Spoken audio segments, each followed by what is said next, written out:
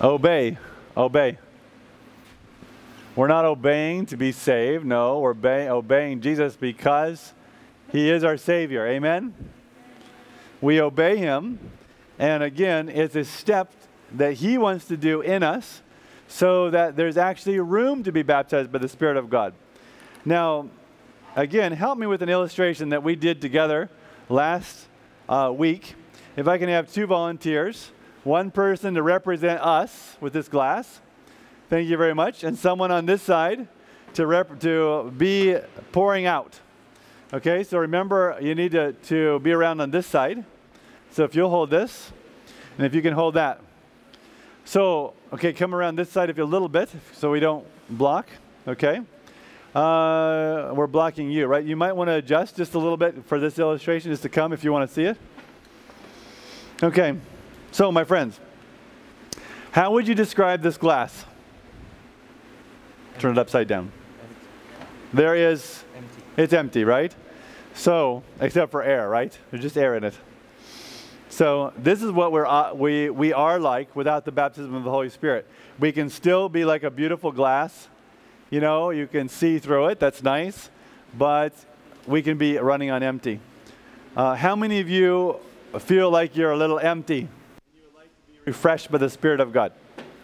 You want to be refreshed? So, this is what it's often like. Okay, if you can hold this. We first find out about this truth and we say, oh, Jesus baptizes us with the Holy Spirit. That's awesome. Okay, I want some of that. Some of that. So we say, please give us that Holy Spirit. Let's stop already. Remember, we were doing that illustration during a revival? Because as soon as the Holy Spirit starts really being invited into our life, we often will resist. Unless if we humble ourselves and surrender, we will resist because as soon as the Holy Spirit comes in, He will make us uncomfortable with what's going on there without Christ. Does that make sense? So, but hopefully by God's grace, we'll yield to that still small voice. And we say, no, Jesus, I want more. So let's fill it all the way up as close as you can to the top, but not going over. And we say more and more and more. Give us more and more and more. More and more and more and more and more. We'll stop right there. And this is what it's like for us as Christians when we say, I am so thirsty, God. Pour out your Spirit. Come around a little bit on this side still. Pour out your Spirit on me all the way up. But as soon as He starts coming to that last room of our minds, you know what I'm saying? That last room of our hearts. That place in our life that we're thinking, I don't want the Holy Spirit to go there because I'm afraid He's going to take something I want. Are you tracking with me? This is the Christian who does that. But the Holy Spirit works in this kind of percentage. He loves to work 100%. He does not like to work with 80%, 90%, 99%. He loves to do things all the way because the Holy Spirit is bountiful. The Holy Spirit is generous to His people. He likes to do things all the way with you and me. When we don't invite Jesus to do things all the way through the power of the Holy Spirit, quickly we get dumped out and quickly we run on empty again because when the Holy Spirit does not have everything, Satan will snatch away what we do have. What do you long for in this room? Do you want a little? Do you want a mostly filled cup in your heart? What do you long for? More. So, Acts 2:17 says, I'll pour out my Spirit on all people. So let's pour out. Let's pour and pour and pour. Fast, fast, fast, fast, fast, fast. Until this happens. This is what God the Father wants to see in the life of a Christian who is being full of the Spirit of God.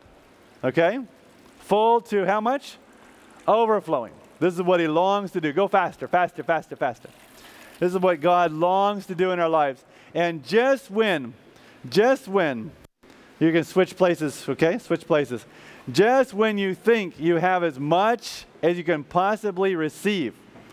Let's say that you are a young person here, or a young person watching, or an older person watching, and you say, God, you are giving me such amazing opportunities for Jesus, but I feel like I'm over my head. Like, you know what I'm saying? It's too big for me. I need more help from heaven. Then God says, oh, let me give you more than you even expect. And He always has more than you think. And he says, if you think you're receiving my Spirit so far, I will do it much, much more than you're thinking. He likes to pour out like a river, like fast, fast, fast. He likes to pour out like that. That's what God longs to do in the life of a Christian. Amen? Thank you.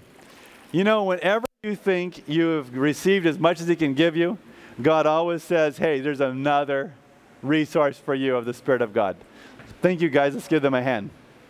Okay? Let's give them a hand.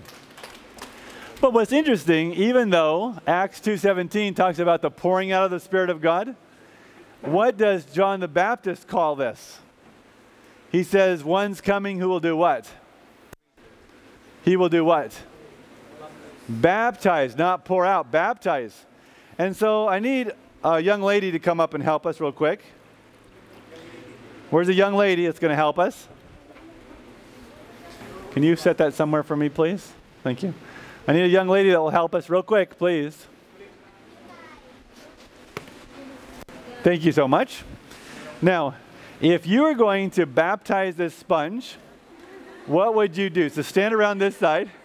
So if you were going to baptize a sponge, because John the Baptist said that the one to come is going to baptize, right? So would you show me what that looks like?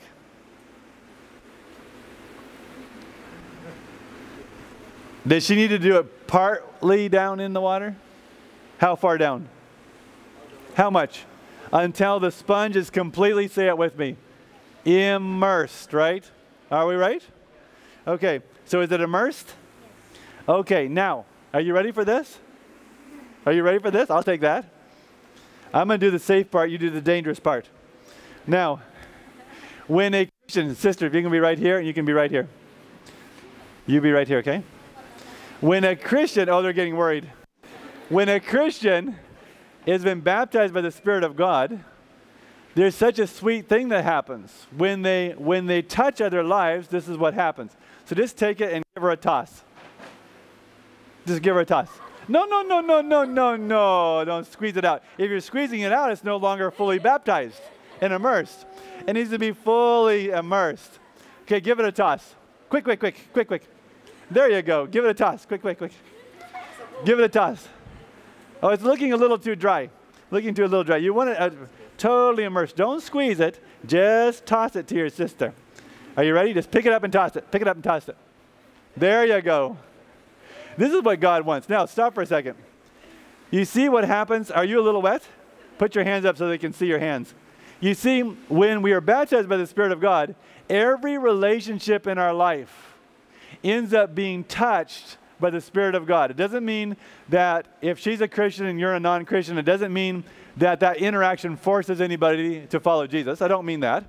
But I mean that she cannot help by being touched with the fruit of the Spirit.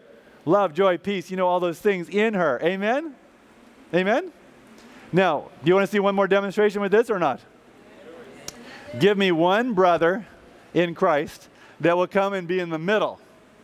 And I'm going to show you another interesting thing that happens when we're baptized by the Spirit of God. One brother in Christ in the middle. Come on, Mark. Okay.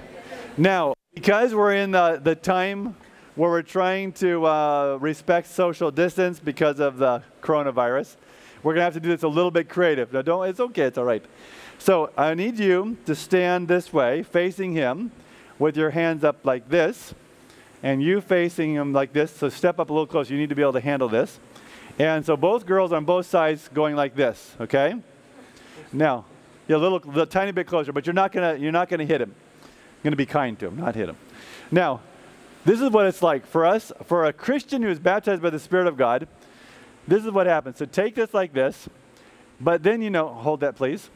Then, let's say that he goes onto this campus and this sister says something that like doesn't feel good, like it's not nice to him. So just go like this, like you're hitting. And then every time one of these girls does something like this, like to bother you, I want you to take it and squeeze it. Okay, so take it on the top side. Yeah, just like that. Whoa, whoa, just whoa, whoa, whoa. Just one, you got the idea. Okay, so let's say that she's unkind, and what happens? So you go like this, and what happens? And then let's say that you say something rude to him, And what happens? So you go like that? You see what happens? And let's say that she says something critical of the way he lives on campus. It's another hit to him as a person. And what happens? Do you see the point? Yes or no? When you are full of the Spirit of God, it doesn't mean you're going to quit getting hit by life. You're going to have bad things happen. But is it Mark? Is it right? If you're not baptized by the Spirit of God, just leave that for a second. If you're not baptized by the Spirit of God, then someone comes up against like this. Okay? Then guess what? How do we respond without the baptism of the Holy Spirit? Whoa. See, he's going like, oh yeah. Okay? And if she says something unkind, okay? Unkind. Put your hands up. You see? This is what happens. This is why we as Christians so desperately need the baptism of the Spirit of God, so that when these things happen, one last time, this is what happens. Just do it slow motion. You get hit, and that's what happens. You get hit, and that's what happens. People need to see the love and the joy and the peace and the patience, the kindness, the gentleness, the goodness, the faithfulness, the patience, the self-control in your life and mine. I don't know how to manufacture that. Do you know how to manufacture it? No. I don't know how to just try harder to have it. I just don't. I'm too imperfect. Are you? But I know our Heavenly Father wants to give us this gift so that it's the work of the Spirit in you and me. And this is what comes out of our lives. Let's give Him a hand. Thank you very, very much. Now, we're in this time right now, and I invite you to do this simple thing. If you have not been baptized, that's something you can consider. But right now is a moment to go in twos. And why not we just go through these steps? Okay? So like if I was doing this with Mark, I would be praying with him on my knees. This is actually a prayer time. And we'd be saying something like this in our own words.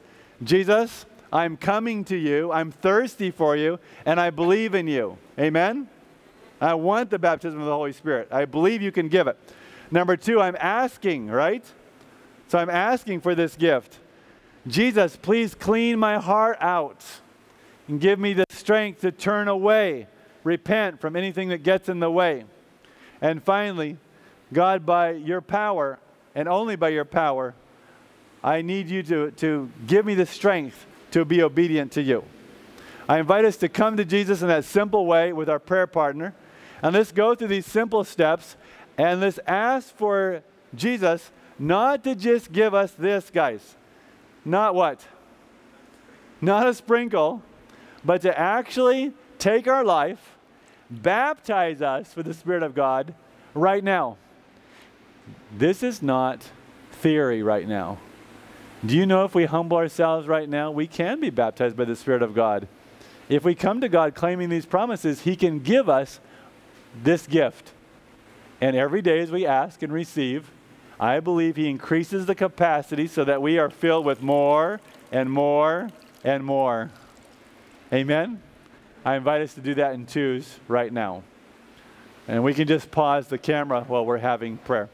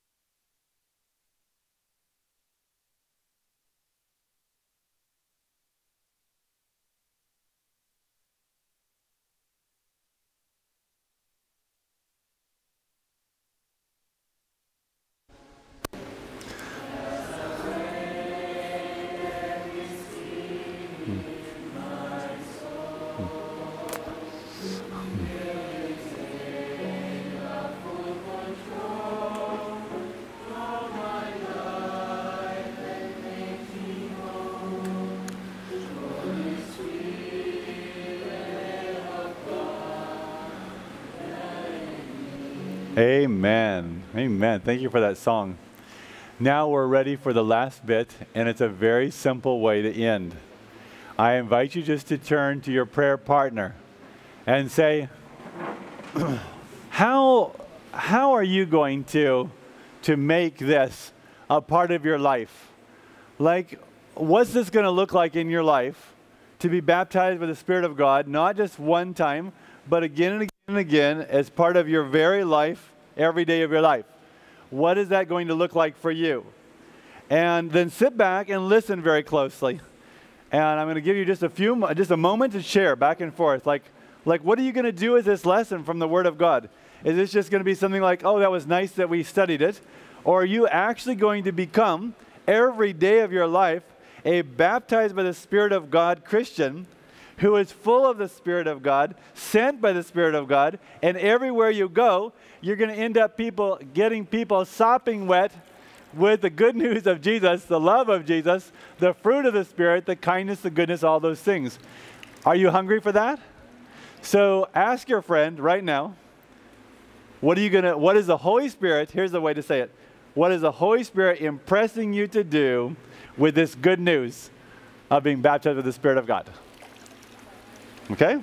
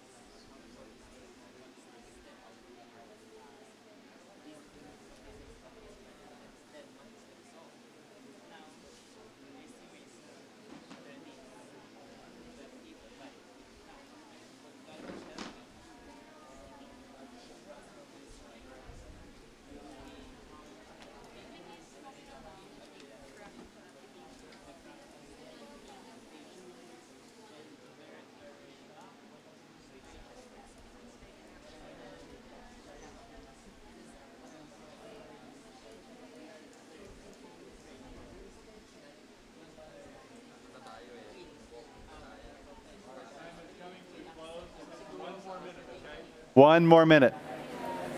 Just one more minute.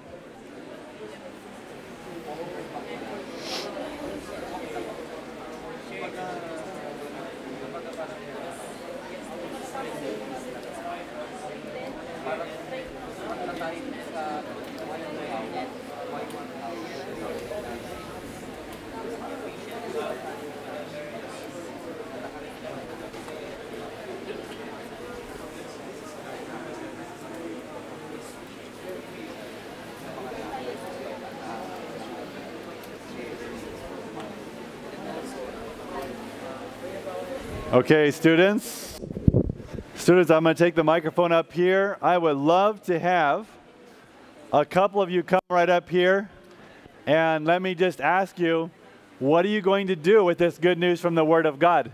So just give me a couple of people, maybe some of you that haven't come and shared yet this morning. What are you going to do? What is the Holy Spirit impressing you to do with this good news of the baptism of the Holy Spirit? Are you going to put your notes in something and just put it into storage? What are you going to do? Come on up. Okay. And while he's talking, I need another person already ready. I would like to have 3 or 4 of you, guys and girls, okay? So go ahead, start us out. What is the Holy Spirit impressing you to do with this good news?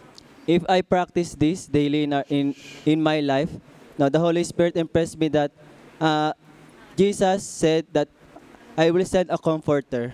So it means if I practice this, I will be a positive optimist, like a positive thinker in how to deal my problems. Because I believe that the Holy Spirit is there to comfort me. Amen. Amen. Thank you very much. Come on up.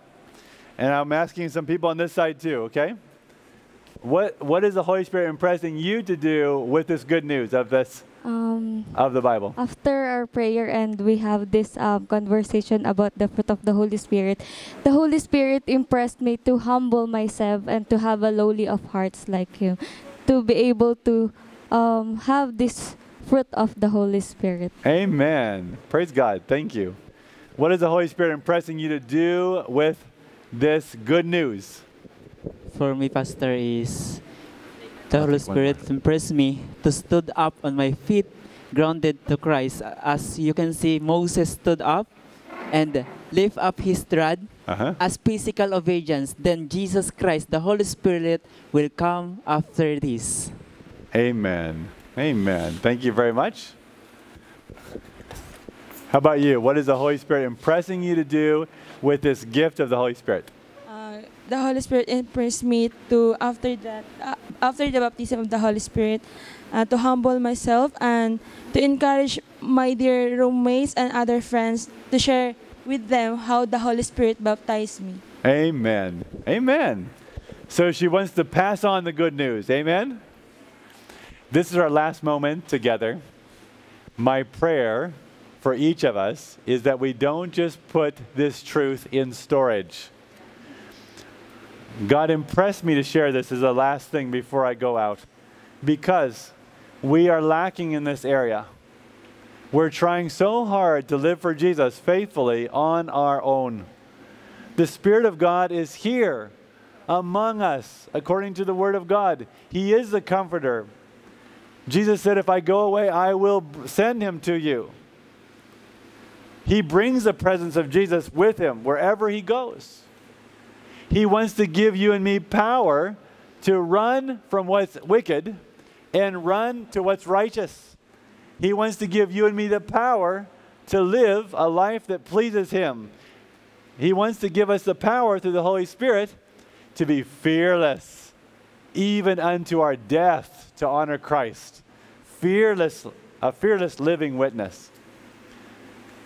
I invite you just to join me as we stand together.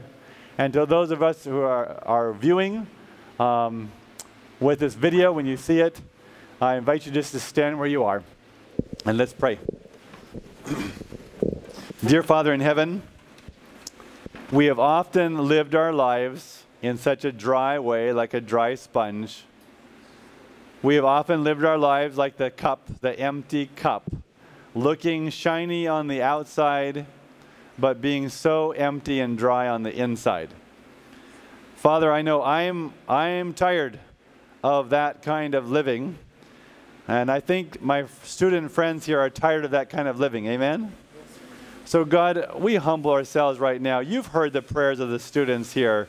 You've heard our prayers. Please, Father, wash our hearts clean. We believe in the promise of Jesus. We're asking for this promise of Jesus that He gives, of that we can be baptized by the Spirit of God. By His power, we turn away from what we know is wrong, and we run to You, obeying You not with our own power, but with that still small voice of the Spirit of God, His power. And we love You, God. Thank You for this gift. I pray that the young men and young women here will shine with Jesus shining through them. Bless them wherever they go. In Jesus' name, amen. God bless you and keep you. Amen.